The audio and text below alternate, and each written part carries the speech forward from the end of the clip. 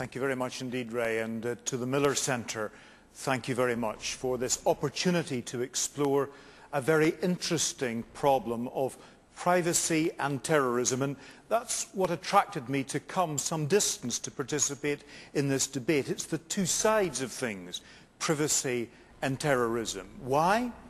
Because these are not just questions of law and politics and the Constitution, though there are very important issues in that area.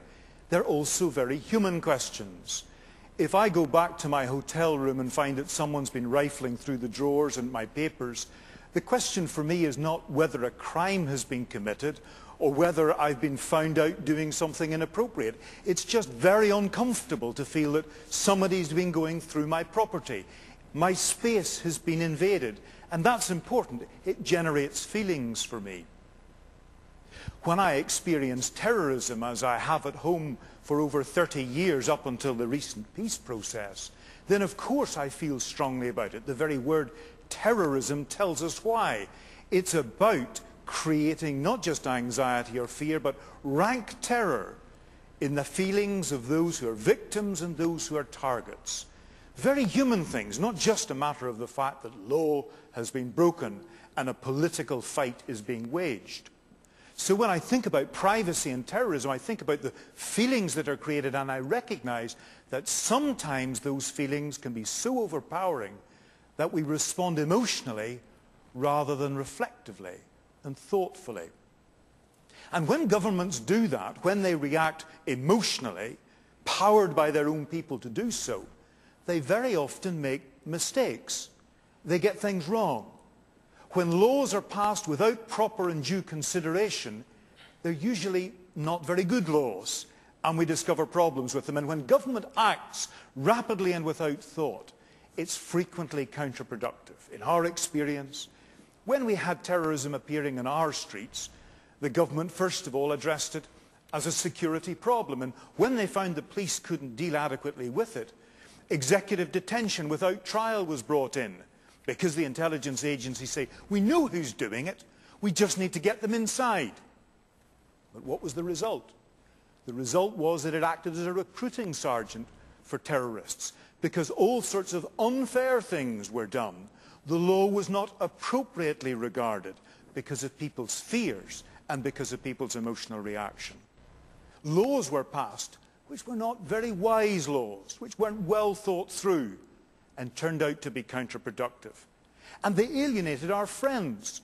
People in the United States of America, this great country, looked at the United Kingdom and said, but that's not what we expect of the Mother of Parliaments. That's not what we expect of the British government when it's acting in Ireland.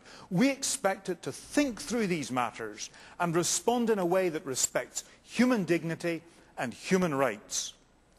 And so eventually, after a long time, we had to begin to pull back and say, there is not a security answer on its own to this problem. There's a security rule, there's an intelligence rule, but there's not an answer to our problems. These are human problems that have got to be dealt with through thought and engagement with our friends and with those who oppose us to try to find a different way. And that's really the issue that we're dealing with. It's not about finding some way of clamping down, of diminishing our expectations of our human lives and our human society. We've observed what happens when societies turn to inappropriate intrusion into private life, into concentrating on security and intelligence, into making every third person into a spy on everyone from their own family to those that they work and live amongst. We saw it on the other side of the Iron Curtain. And it didn't work there, because the human spirit realized there was another and better way of conducting our societies. One that does not protect us from every single risk. One that has required us to take responsibility and some courage. But one through which the human spirit survives and indeed thrives. No, colleagues, it's not about reducing any of our human expectations. It's about raising them, raising our game, and raising our respect for humanity and human rights, and through that, raising our human security.